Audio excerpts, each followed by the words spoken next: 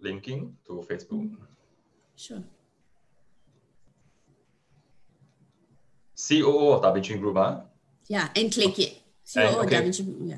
And KlayKit, okay, yeah. Okay. All right, okay. Okay, if you refresh our page, you'll see the link. I will do that right now.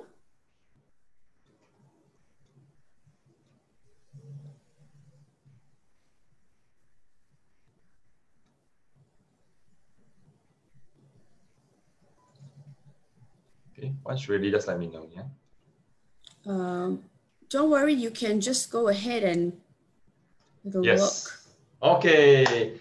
Hello, parents. Thanks for being online again. This is Coach John from Learning Out of the Box, and today we have a very special guest, a very good friend of mine, and she's Teacher Amu, and she's the COO of DaVinci Group as well as KlayKit, and she runs this very awesome Facebook group that you should go to, and is KlayKit Digital Learning Enthusiast. Welcome, Teacher Amu. Hi. Hello. Hi. Really excited to be here. Hello, everyone, for taking time off in your morning to be with us.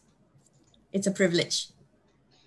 So, welcome to this session, and tell us more about what your work consists and how it has greatly impacted your family's life as well as, because I know that you also teach your child in whatever you have learned. Yes. So thank you for that. So just to give you an overview and background of what I do, I mean, DaVinci Group and KlayKit just sounds like, company names and so on. So I wanted to create something different in learning. Okay, so that was the intent behind creating a company called DaVinci Group and KlayKit. So my background is in clinical neuropsychology, so a lot of brain stuff. I basically look at how anything that happens in the brain manifests in behavior. And my partner's background is in neurobiology. So he's hardcore biologist, looks at cell level differences and so on and relates it to the brain. Right now, I've also been accepted to do my PhD with the University of Helsinki Faculty of Medicine in Brain and Mind. So we're very, very geeky, brainy people. And we wanted to sort of really look at education because both Sarah, my co-founder, and myself, we've been born and bred in Singapore, been through the education system. Did all the way up to the university and so on. And we realized, after you came out of university, you kind of maybe fall short in how you should be expressing yourself and being in life. I mean, we've surely got lots of good grades and so on and so forth. But when we came out to the working world, we realized that there were some, let's say, deficiencies in the way that we presented ourselves or the way that we thought and so on and so forth. And I think that there's just so much literature about how education hasn't changed in the last 200 years. Ken Robinson has written so many things about this. And Sarah and I really looked at the root of how this might have come to be for us. And at that stage, we were also, planning on getting married, having children, and so on and so forth. And we didn't want the same to happen for our child, right? So that was the motivation behind starting DaVinci Group and KlayKit. And DaVinci Group because we wanted to change the way education is, how education is perceived. At that point, there was a lot of rote learning. There was a lot of segregation between the arts and sciences in Singapore and Asia and lots of other Western countries as well. And we wanted to use it as an opportunity to bring the arts and the science together, just like in the Renaissance era, where Leonardo da Vinci was and lots of other painters and engineers and so on. So we wanted the arts to be learned through the science and the science to be learned through the arts. And therefore we called ourselves the DaVinci Group. So that the philosophy was great. And we used this field of study called neuroeducation. All right. Neuroeducation is actually a field of study under neuroscience. And it was a very up and coming field during the time when we started the company. That was about 8 years ago. In fact, it had already been researched upon for about 25 years prior to that. And the literature and the background did not get to Singapore or Asia during that time. So basically what neuroeducation says is that when you use sensorial means to engage with content, learn content, your brain wires very differently. And because of the way that the brain is as an organ, which is a very sensorial organ, that's why we have our 5 senses and so on, the way that it learns best is when you have sensorial engagement. Okay, so what Da Vinci Group then set out as a mission to do was to create opportunities to learn through highly sensorial means. And that led us to us using clay, C-L-A-Y, pottery as a platform, because clay has been found to be the highest, one of the mediums that has the highest tactile cognition factor, which means hand to brain activation, hand to touch to brain activation. And so that was our flagship medium that we used to create our programs, to learn different topics, themes, content, you know, across different domains, different subjects, and so on.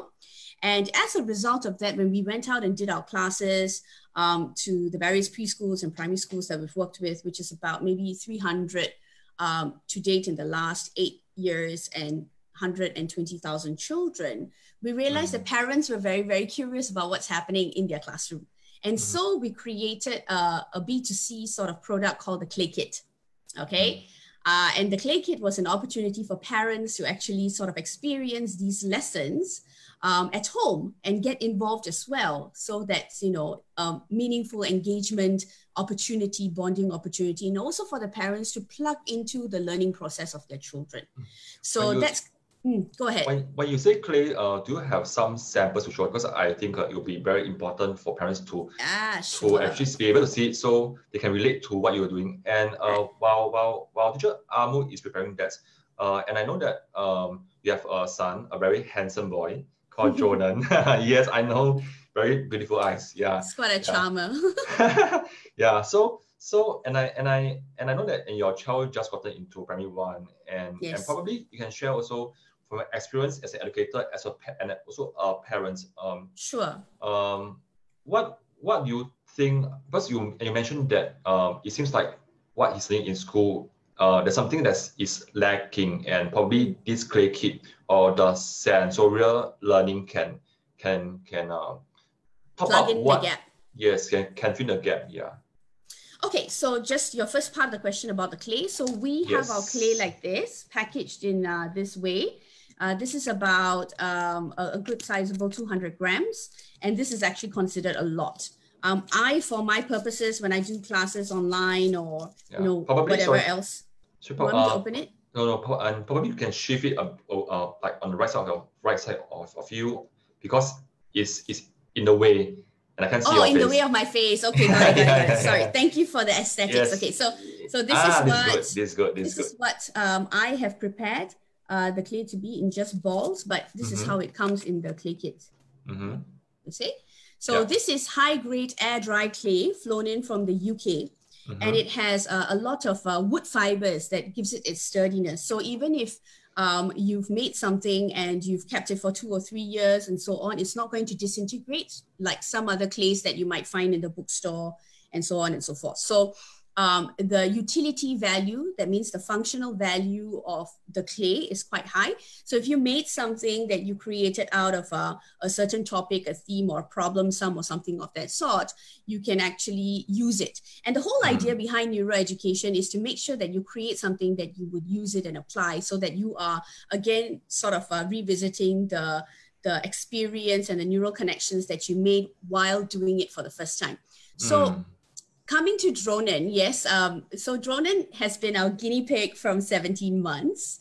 So when we first started the company, everything we wanted to do, because we knew theoretically the science makes sense, right? Given our backgrounds, we've really sort of looked at all the literature that's out there about neuroeducation, about clay, about what the medium has that other mediums probably don't have at that point, and therefore, how do you do this? And then using that, we managed to find some other mediums like, process drama, music, and so on and so forth, but clay was the flagship one. So we tried clay with Dronen from 17 months.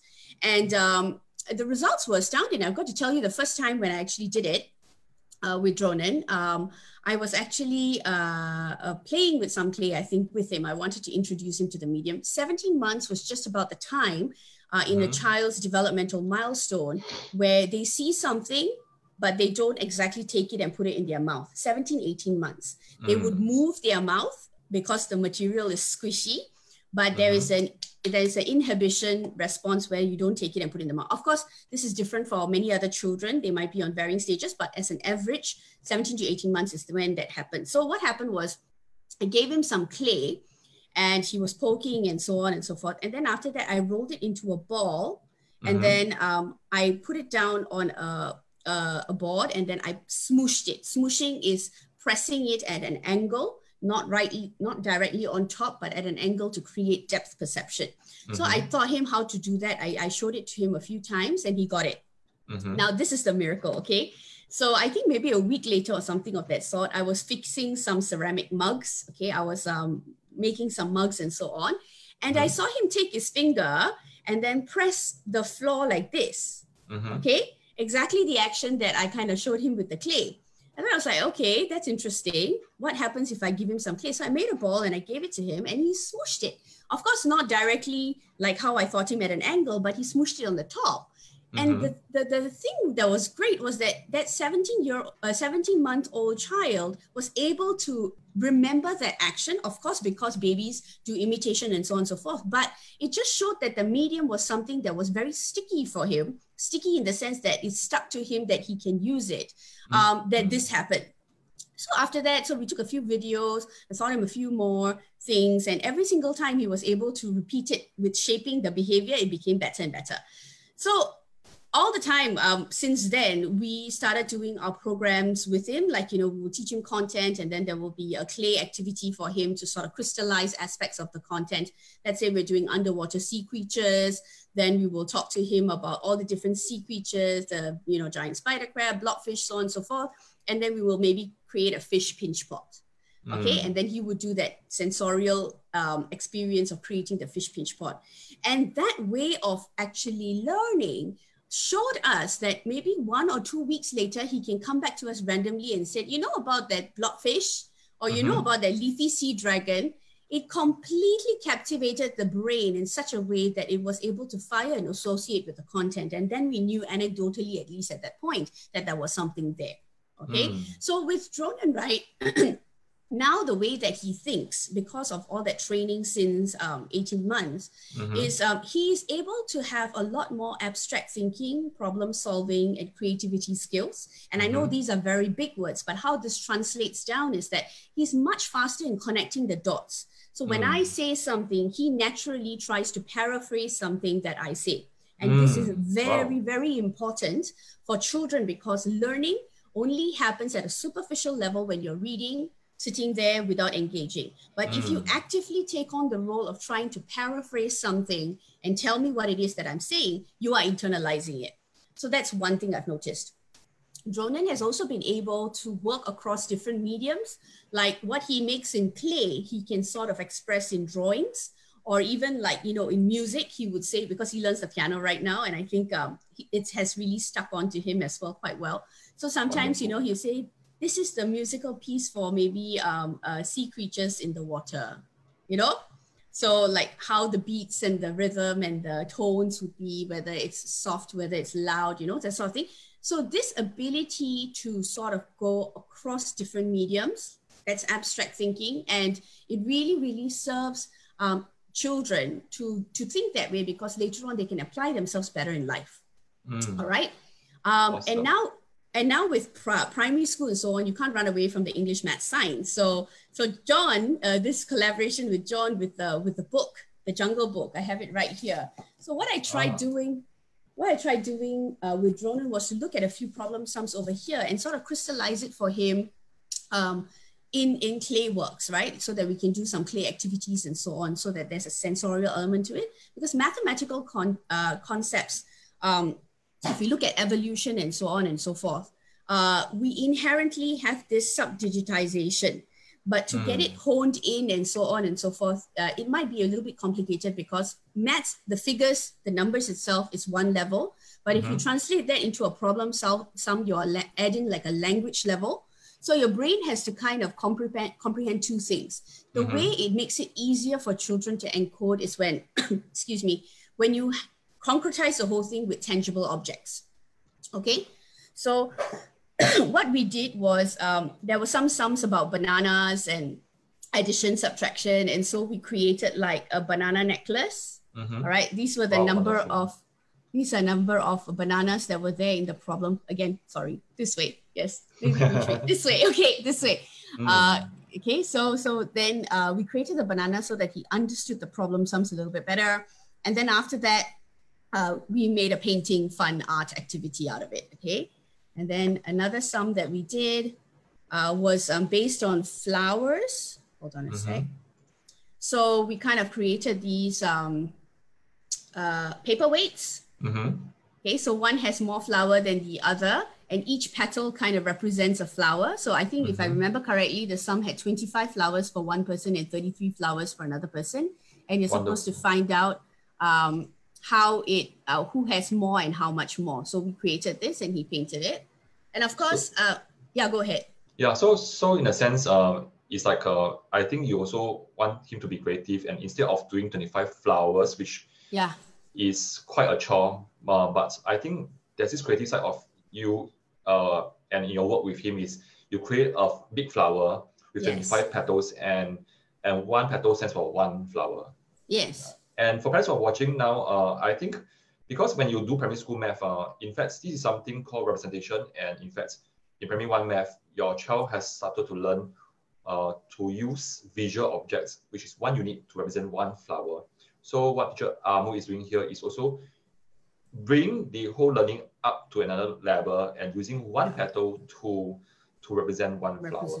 Yeah, and I think it will be a very good chance for me to show the parents, because I found a video of Jordan, which he did recently. And can I share now? So parents will get a better idea on what he's doing. And I think for parents, Jordan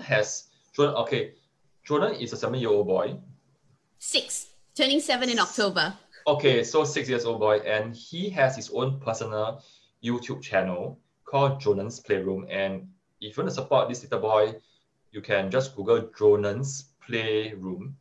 And later I will show you what is it. And also, later after the video, you can share with us how he was selected by the school, or rather, he was invited by the school to share more on his experience of becoming a YouTube star. I thought that's a great story. Okay, let me just try. Okay, let me just try to share screen. Okay, give me a minute. Yeah. Again, all this tech. Okay, share computer screen. Okay, I will play and you let me know if you can hear. Yeah? Yeah. Yeah, okay. This is Jordan. My name is Jordan and welcome to Jordan. So today we are going to make something and it's our own creation, alright? So you can make it like any sort of thing. So we are going to make a creative bee, alright? Is it full screen now? So yes, now it is. So I'm going to tell you what I all have. I got a little bit of water in my side, and I got a rolling pin, and this is the detailed ones. And I got another rolling pin that is not. And it's okay to, if you don't have this tool, because you can use a satay stick or a chopstick, alright? So let's get to it. Let me just fast forward a bit. Take out a pin to show you what he has done. You can see that Jordan is using his hands, and I think this is the best part for Mommy to share with us actually what he's doing and how it helps him in learning. Yes, so obviously using hands to sort of create helps you with your psychomotor skills, your gross motor skills, your fine motor skills, and it kind of helps with also sort of understanding masses and weight and how you need to pinch and so on and so forth. So clearly he's completely engaging himself 100%. For the brain, it's like fireworks because the texture of the clay changes every single time. Like it's soft, squishy, and then becomes dry, and then malleable. You know, so a lot of things are going on. You can use it like. And I can see that he's having fun at the same Don't time. do it until you are finished with it. And it's your own creation. And for parents who are watching this, don't do it. If you want to do it like an actual bee, go ahead. If you want to do it like another one, just go ahead. Yeah, I think many parents, if they are with us right now, they will raise up both hands. Yeah, so next time we're going to attract many girls. and then mom and dad will have a hard time trying to filter out. Yeah, I'm gonna have a heartbreak when he grows up. I'll have heartbreaks coming at me. It's okay. Yeah, great. Yeah, I also like add in like this is a very good opportunity for the child to learn many things.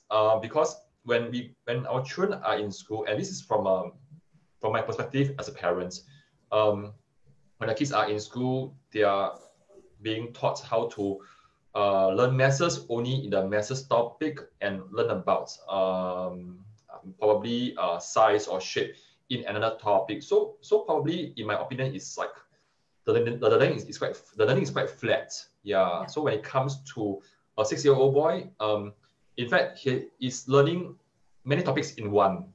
Yeah, and also engaging his sensory, and all human beings have 5 senses. Yeah. So, and at the same time, I can see that he's having fun at the same time. So parents, if your child is a more kinesthetic learner, you may want to engage him in all these touch and feel activity to get him to be more interested in learning, not necessarily just in math.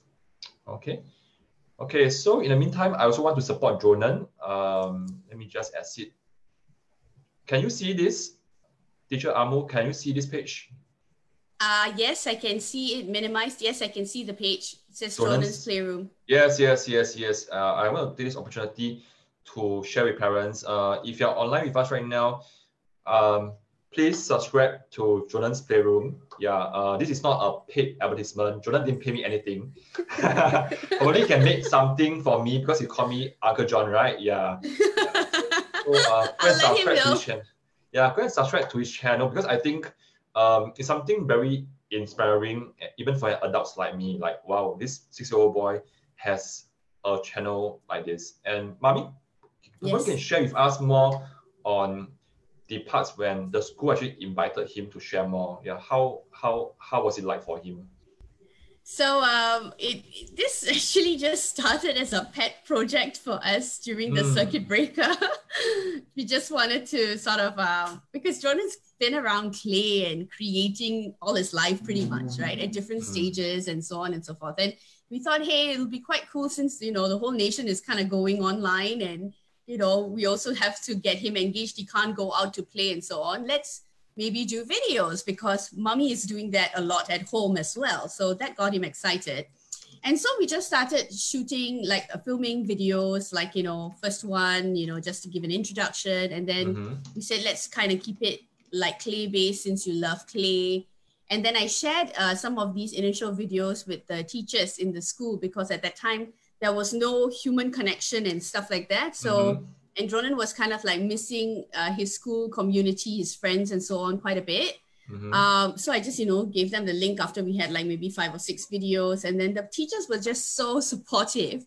And they've always really described Ronan to be a very bubbly boy and a very friendly boy. So that crystallized into the videos was really an opportunity for them to see him present. They really commended him on his articulation and so on and so forth. So now that school's starting and so on, I don't know whether there might be opportunities for him to MC or whatever not, and that sort of stuff. But I think that what my intent was in getting him to do this, or rather, seeing if he wanted to do it, was to just see whether he wanted to push himself a little bit further because the output of doing that video is great. It looks like that. But before we get to that stage in terms of the type of language, how we speak, how we focus, what are the cues so that I can tell you if you forgot or you've got to say that you need to add water or you need to use this tool, that sort of stuff. And for him to recover on camera, is a great skill, I think, in terms of just being a person who can sort of express himself well. So it's been a great learning opportunity, and I really want to look at building this for him. I must say that because I actually was there when Jordan was doing the sharing with you in our first Zoom meeting. In fact, it was a Zoom webinar where there were about 20 parents, and Jordan was pretty reserved then. Probably then it was his first time doing it. Yes. Yes, and it was in March then. Yeah, remember correctly? Yeah, I think it was March or yeah. late Feb. I can't remember, but a few months.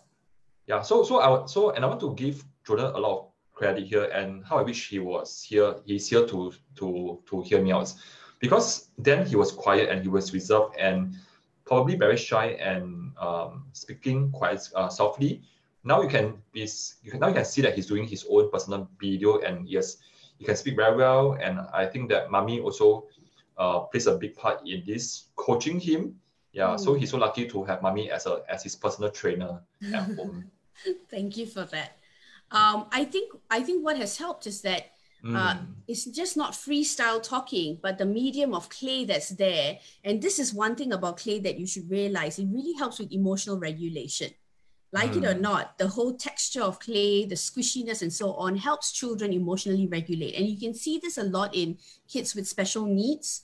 They will use different activities to regulate themselves, like, playing with foam, shaving foam, or playing with water and stuff like that. And clay for them is a little more concrete and malleable to, release frustration, anger, or anything of that sort, even for any other child. So another way that I used clay while Jonah was growing up was when, he was having those tantrums or that emotional meltdowns or something of that sort. It was like a go-to relief for him to sort of use. And I think while doing the video, which is quite an anxious experience for him, by playing with clay, it kind of helps him regulate and collect his thoughts a little bit further so that he's able to express and articulate it well. So I think there's that comfort thing with the clay as well, which has worked out for him.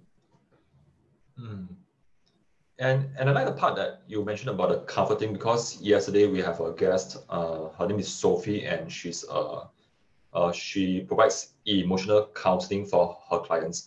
Yeah, so we are talking about managing anxiety in children and parents. And I remember you mentioned that you have this kit that helps parents to manage their own emotions as well. Yeah, do you have it next to you right now? Probably can share with us how it works. And I have it right there if you want me to go get it. Is it okay? Is it okay? Yes, I can. It'd be nice. Just give me a moment. Yes. Okay.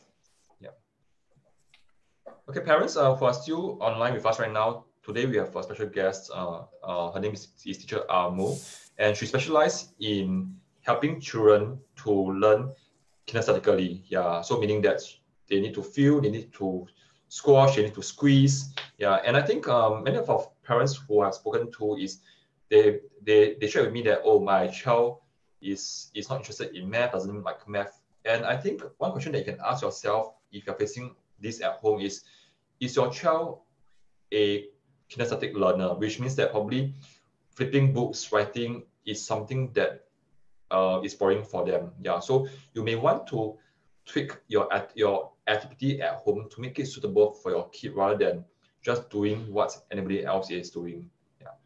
Do you have it right now? Yes. So we call it the KlayKit De-Stress Kit, and this is the adult version of it. Okay. All right. And inside you would have the equivalent of what you might find in a regular KlayKit, but we have a number of QR codes on the top that actually take you to different locations. So, I mean, this came out of, the stresses that we're now facing, because of COVID-19. And lots of people are actually dealing with it in a very fight or flight way, survival mode and so on. And for the long run, with so much high cortisol levels, which is the stress hormone, your body is going to break down.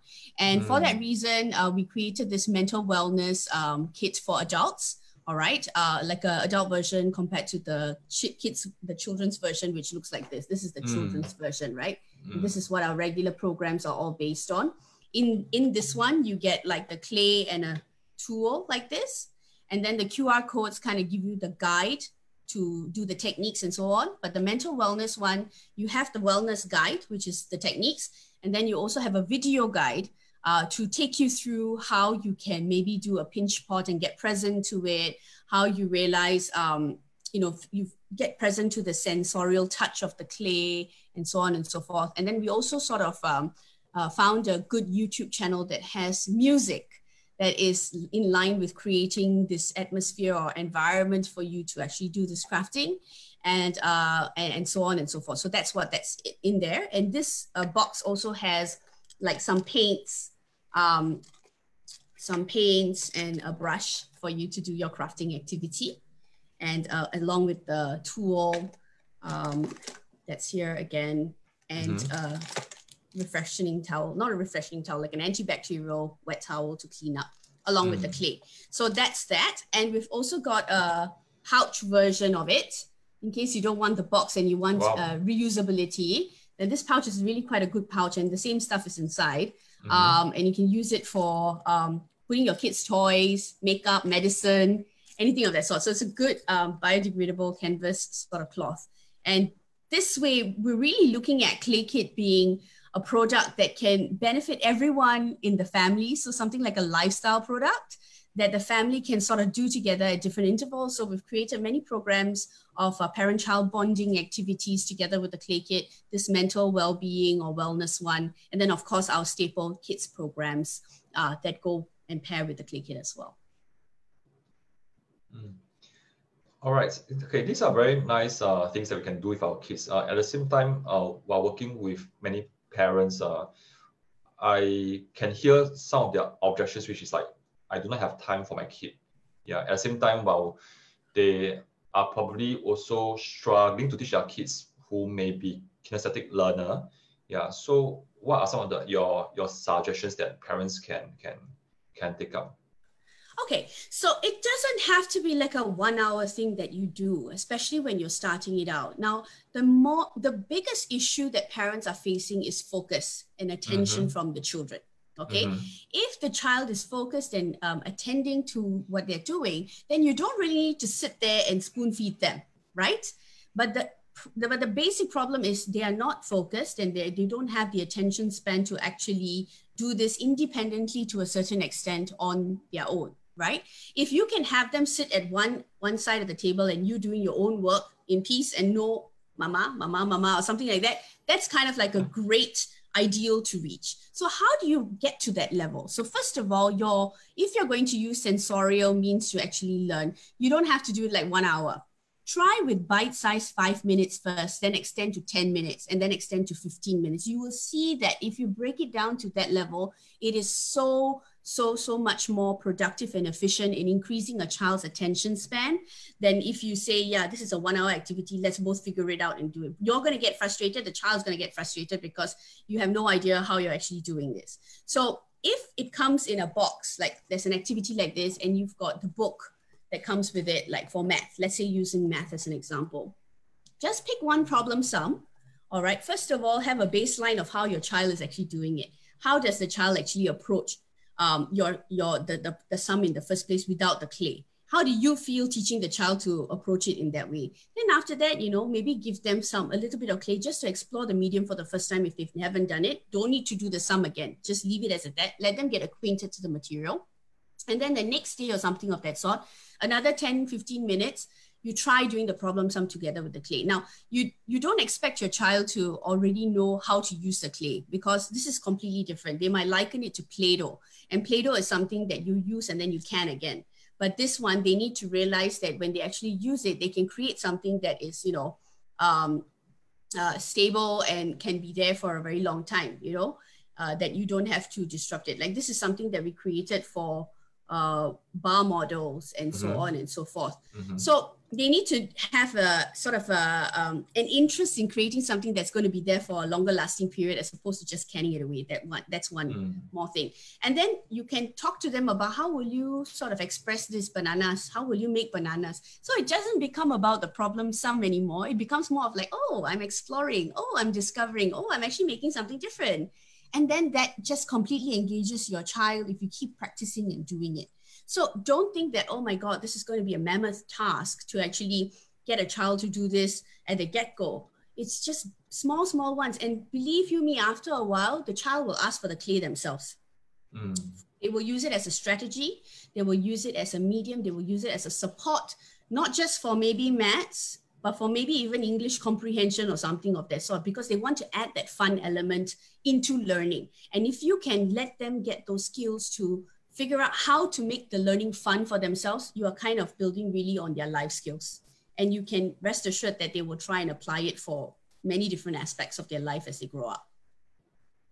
Wonderful. Yeah, and I totally agree with you that when it comes to focus, we need to engage the child in certain activity that can hold their attention for a long time. Because many parents, again, they come to us saying that, John, how do I get my child to be more focused?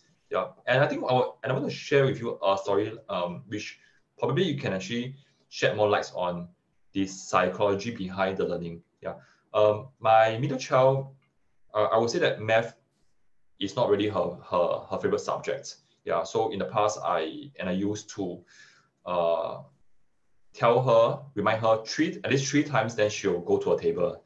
Yeah. So recently, because of circuit breaker, and my wife actually got her to help her in baking. Yeah. Yeah, and she started to help in the mixing, filling the masses as well as like the dough, and then using the measuring cup. And then because of that, now when I ask her to do math, she'll do it straight away. Yeah. So actually, based on your expertise and experience, actually what is happening in the psychology level of the child when it comes to the activity based as well as relating back to how you have brought up Jordan since young? Okay, this is such a beautiful story. Something beautiful has obviously happened, okay? Now, here's the thing about children's thinking, okay? They are very concrete, especially at that stage, okay? For example, an example of concreteness would be like, I don't know how to draw a car. They might have it in their mind, but they don't know how to move their hands to actually draw a car, right? That's why the children would say, can you help me? I don't know how to do it. And that I cannot do it, I don't know how to do it is actually a trained response, because then the parents kind of jump in and help them. Okay, so that one we leave as a premise, okay? Now, when something like that happens and they look at a math book, all right, and they look at words and problem sums and all of these things that look so foreign to them, and they're associating with it as work, they're completely switched off. That engagement level at the get-go, it's like you're fighting a losing battle. But if you translate these topics or these words into something like an activity, like what your wife has really wonderfully done with baking, and then use that as an opportunity to explain to them what's going on or draw in some reference to something that they might have learned in masses or weight or mixing or volume or proportions or something of that sort, it suddenly becomes an aha moment to them, because children are sensorial beings. They are very, very highly engaged by their senses, because that's how the brain explores the environment when they're born. They start with exploring with their mouth, because that's the food source. And also, that's why they try and lick everything, because they want to know how the texture is, because their hands are not working that well yet, right? So if you give them a sensorial way to sort of engage with anything that is a little more abstract in terms of words, you've already found a winning formula to get them engaged. So with baking is excellent, because the textures, the different types of textures give another dimension to the sensorial element. And then you have essentially helped them find the connecting dots between abstract mathematics and fun, engaging activity, so that they can then fall back in their mind to that activity when they're thinking about mathematics, which is why you don't have that much of resistance after that. So if you sat there and brought some measuring cups to actually show how volume works or something of that sort, your child will be more open-minded to try and learn it, as opposed to if you're just going with the book and just reading word of word, because they don't understand. They don't make the connections at that point. So that's what's kind of happening. And I like the parts that you break down mathematics into two parts, because you said abstract mathematics as well as fun-based mathematics. Yeah, and I think that this is very important, because many parents go to a teacher and say that my child is not interested in math or doesn't like math. Yeah, so it sounds like now I can ask a question: is your child not interested in the abstract parts or the fun parts? Because I think that many parents may not know what is fun because or what is fun-based mathematics, because to us when we were taught at a very young age, it's probably just books and tests and exams. Yeah, so in the business of parents, let's say they have yet to get like your KlayKit and other form of tools. What are some of the things that they can use at home to start to make math more engaging for their kids? Probably we can start off with P1, because I think because Jonah is in P1. Sure. I think there are many ways in the house to actually make this exciting for children, and it doesn't have to be over the top, over the moon. Yeah, let me clear off my schedule for 4 hours and then let's do this. No, it doesn't have to be that way.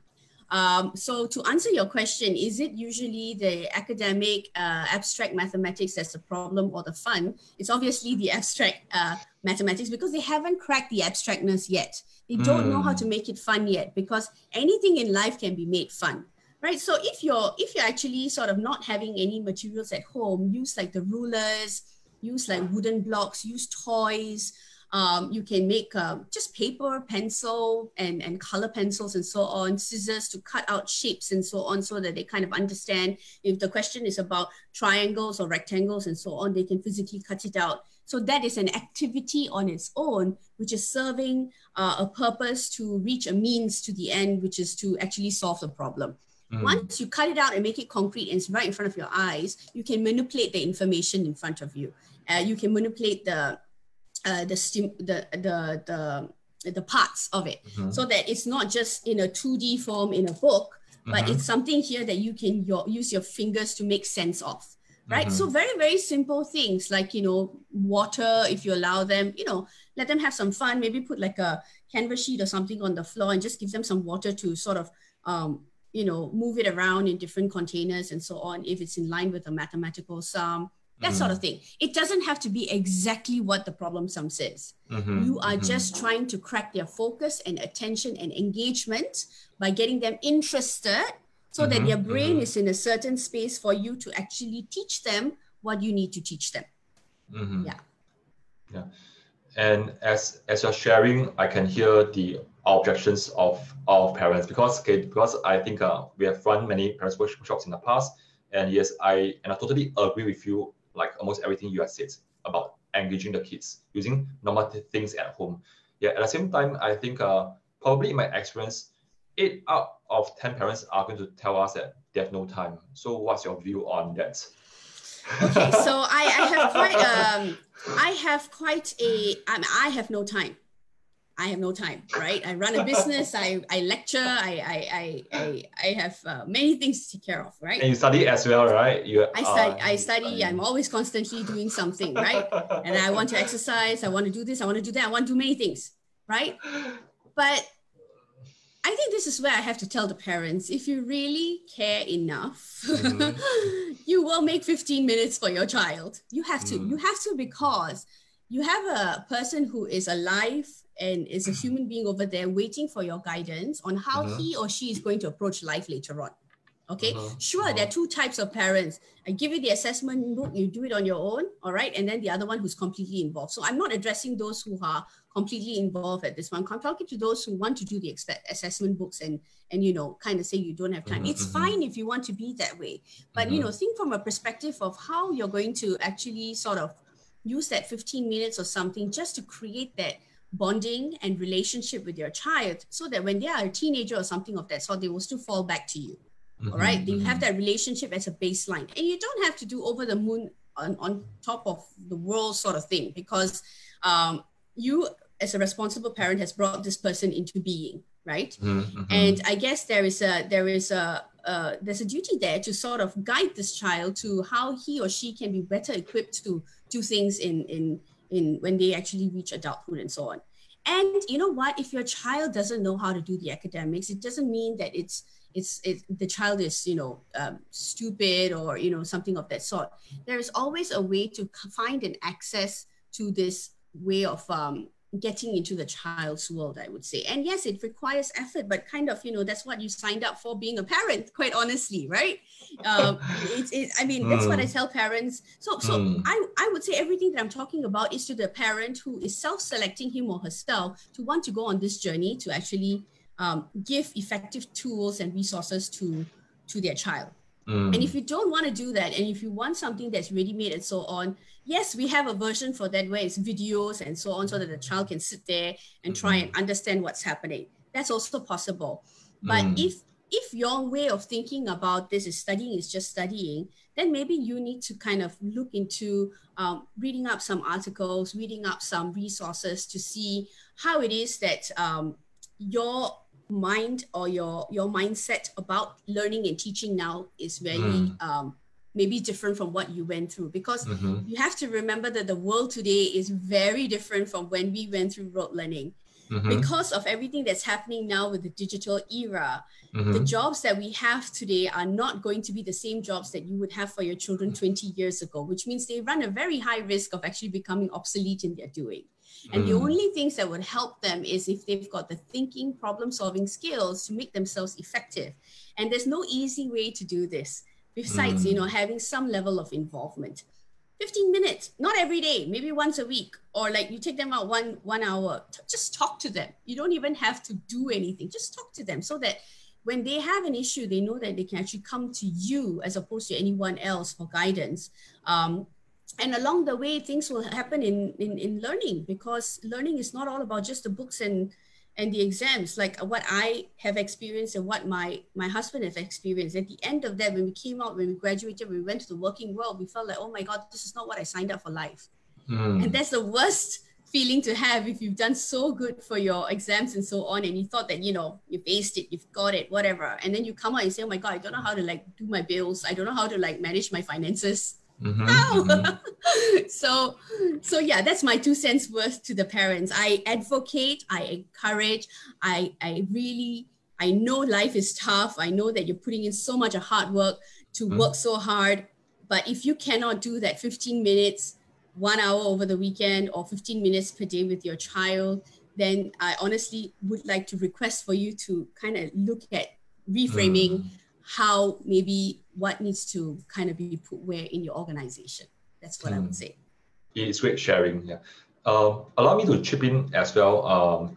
Probably for parents, if let's say every day you only have 1 minute to spend with your kid, and I mean, if you do not even have 1 minute to spend with your kid, then I think it's something that you have to ask yourself: are you spending any time with your kid at all? But for parents who are considering, let's say you have 1 minute to spend with your kid, and it'll become a choice of it'll become a question of what method will you use to teach your kid? It can be just marking her homework, or talking to her, or engaging her in sensorial activity, which is probably using clay or plastic chips or magnetic strips to get her to use her other senses. Yeah. So what I'm trying to say here is probably from having no time at all, it will become a question is, what method can I use? Yeah. So you can also ask yourself what method can I use to teach my kid instead of just marking her homework, which is pretty boring. And I think it's a very stressful time between the parent and child. Because let me share with you a story. Sometimes I encourage parents to take a break with their kid and make something nice for them to eat. But in the midst of the child eating the bread or the snack prepared by the mom is actually marking her work next to her.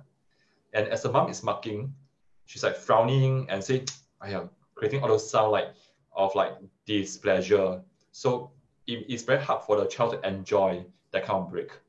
Yeah. Yeah, and that's another thing that I want to check in with you is because one of the observations that I see in today's world is the preference for instant gratification. Yes. Yeah. Because I know that being a parent myself, I am in at least 3 WhatsApp groups and Facebook groups. And I think the common behavior of parents is when my child is stuck in, say, a problem sum, So what they'll do is they'll take a picture and then they'll post it in the WhatsApp group and get the answer instantly.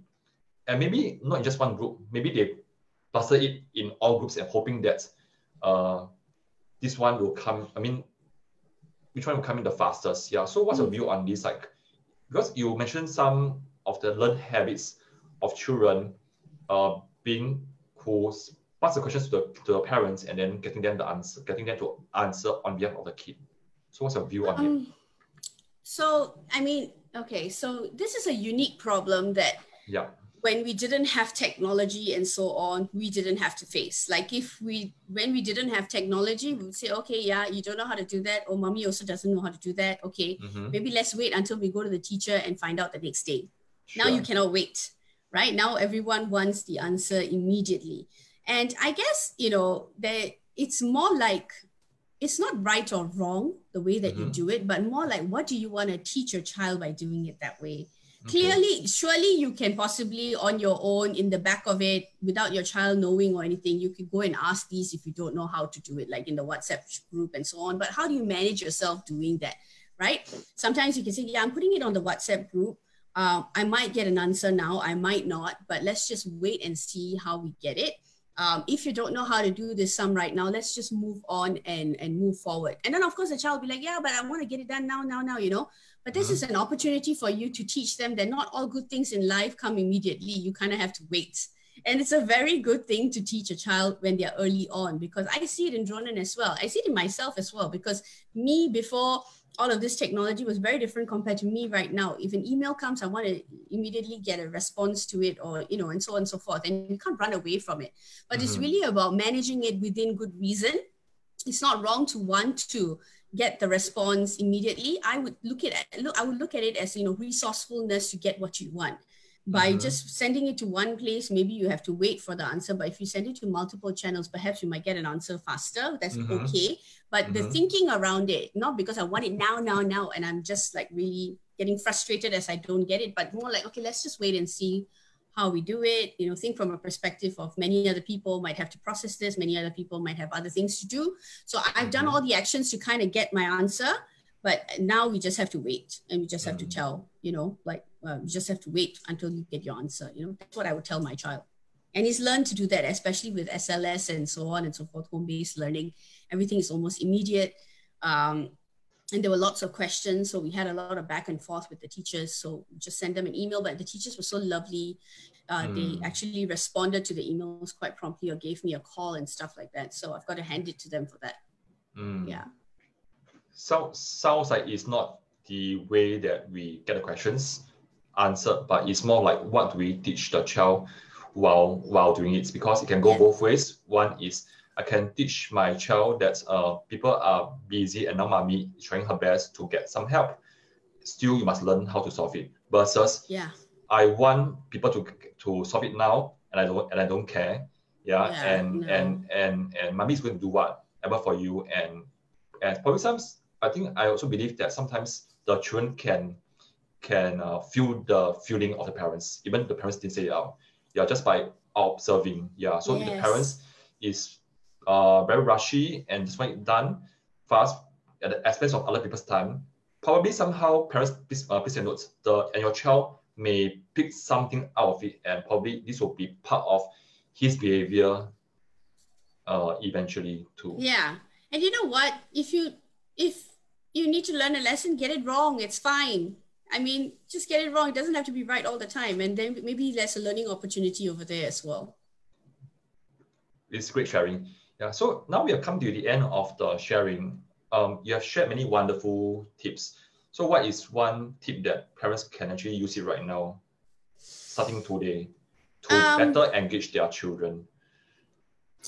I think if you really want to engage your child, you really got to whip up some sort of an activity. Make it fun, because learning is supposed to be fun. At the heart of anything, if something is fun, you would want to do it. If something is not fun, you don't want to do it. So create it to be fun. Like, maybe use some paints or use some drawing, or you don't have to go out to the store and get something. You can just, see what you have in the house and sort of put it together, some cardboard, give it to them and just say, you know what, today, I know you have homework, but maybe let's for a moment, create something different.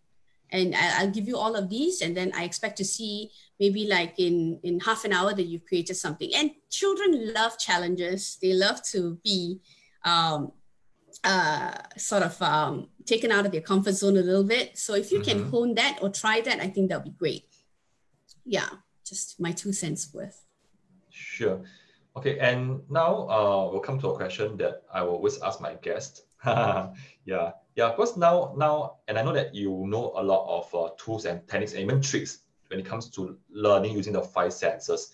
Yeah. So, and I know that right now, with 3 months away from primary 6 kids doing their PSLE, and probably parents and children are getting stressed out.